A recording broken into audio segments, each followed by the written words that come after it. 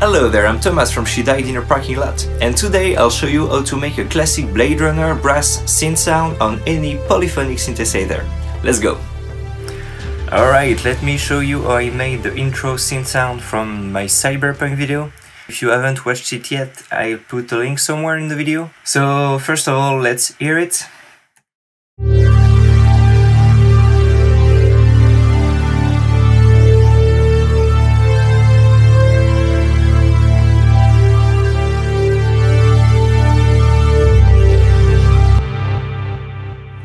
So it's really a classic of Cyberpunk and Blade Runner type of sound, very cinematic. So let me deactivate all the effects to show you what I used. So first I took a preset in Diva from U-He. It's the Jupiter Blade R Brass, so definitely a Blade Runner reference right there.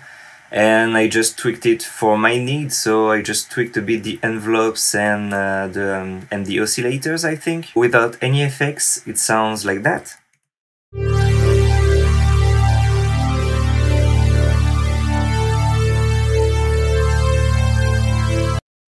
Already really great. I added some EQ, just a low shelf, to boost the bass and give it a little bit more warmth.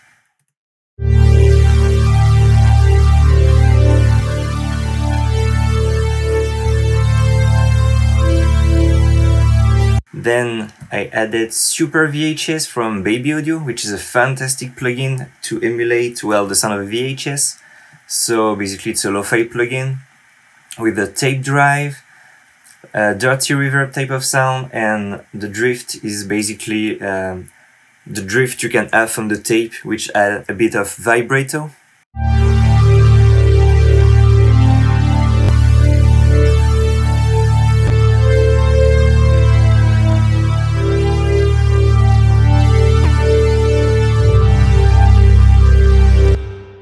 And finally, a delay. So the Comeback Kid from Baby Audio, really great delay as well, just to add more depth to the sound.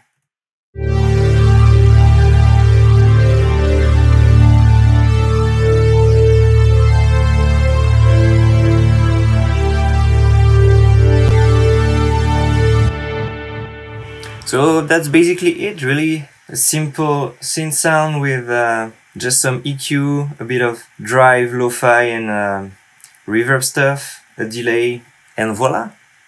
Okay, let me show you how you can do that type of sound with any synth. Let me duplicate my track here and deactivate the FX. Okay, today I choose to show you how to do that with the Noisemaker synth from TAL, because, well, it's a free synth. I'll put a link in the video description so you can download it for yourself. It's free and it's easy to use. It's one of the first synths I learned, well, how a synth basically works. The layout is really simple and comprehensive, so let's do that. First of all, you'll want to keep both oscillators to a saw wave. You'll want to tune them down to -12, so it's an octave down. Let's detune a bit this one. Alright, something like that. Let's put both the volumes at noon for now and put it in poly mode, so let's just have 6 voices. Alright, then it's where things get interesting.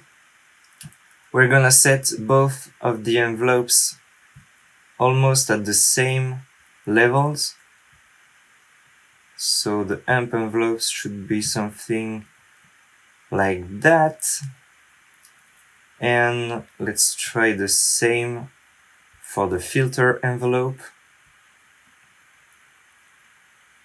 Alright, now let's tune down the cutoff just a bit.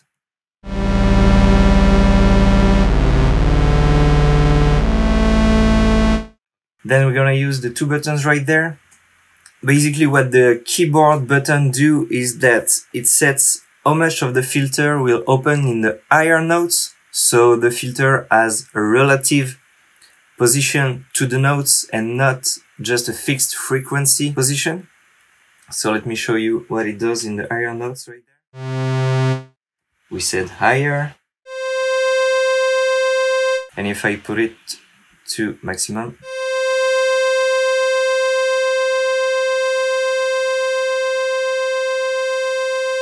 so you can hear it's a bit subtle here. The full position, the high note is brighter than in the 0 position. So let's keep it here. And we're gonna use the cont, so it's the contour knob, and it's used to set how much of the filter envelope will be applied to the cutoff filter. So without anything.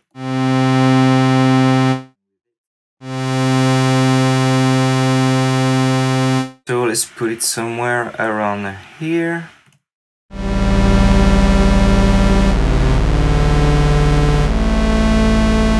Okay, and oh, I forgot to deactivate the sub oscillator.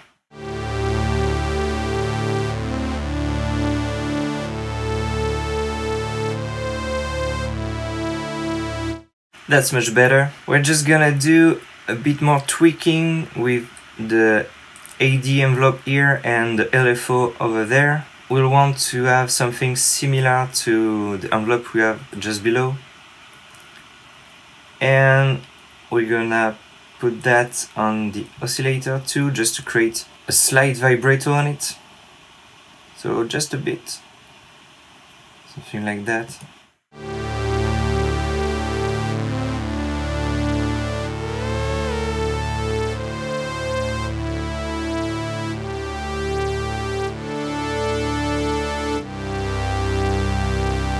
Alright, it's subtle, but that's what we want.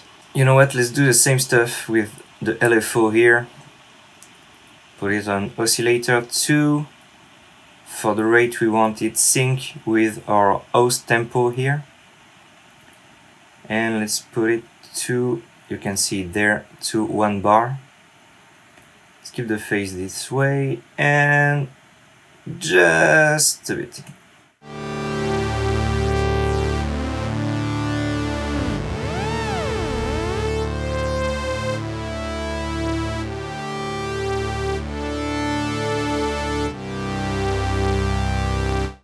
Then in the control panel right there, you have some more parameters we can work with.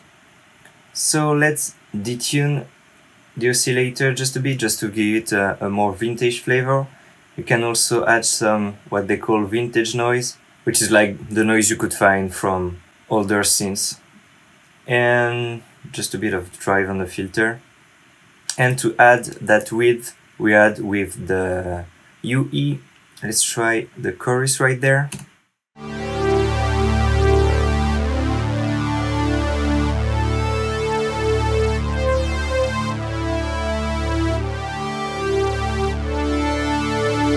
Alright, we are quite there. I think we just need to tweak the envelopes a bit.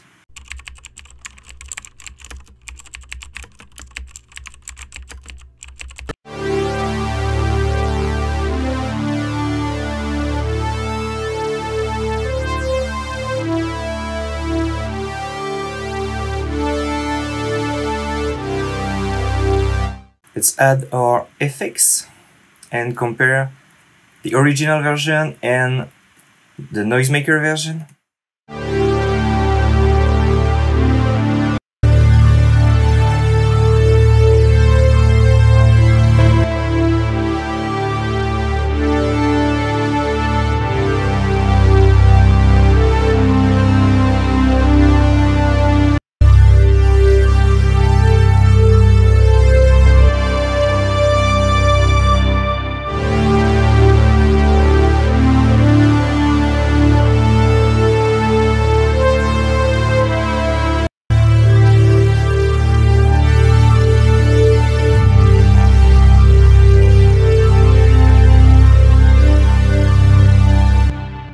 And I think it sounds really close, and the slight difference I think is just because it's not the same oscillators, and you know, the Diva is more aimed also to emulate more analog equipment, as the TAL is just a VST synth.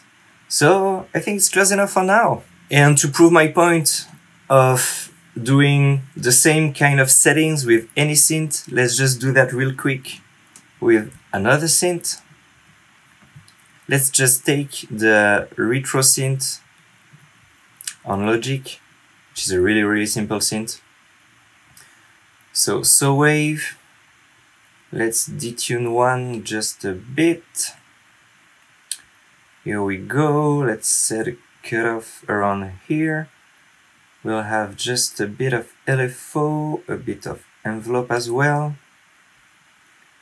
Keyboard full. Let's put a chorus. And alright. One bar, filter envelope.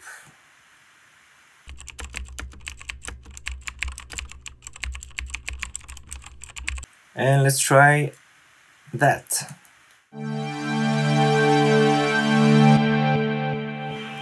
I just need to transpose everything from an octave down, so I'm just gonna use Logic Transposer for the MIDI. So minus 12 semitones, and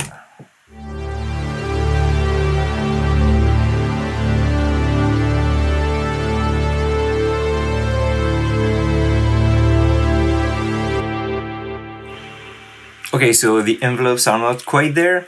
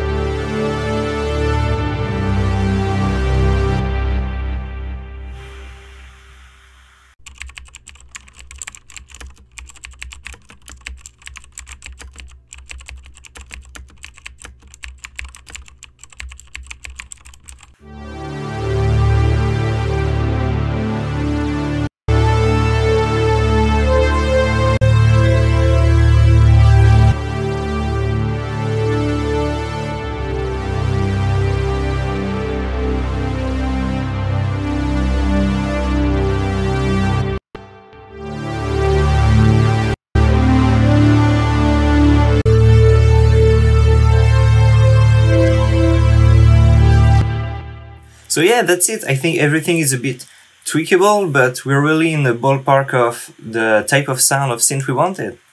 So I hope you learned something today, and if you enjoyed it, please like and consider subscribing to the channel for more music content like that. I will also put the presets for the TAL and the retro synth on the video description. Thank you for watching, and I'll see you next time.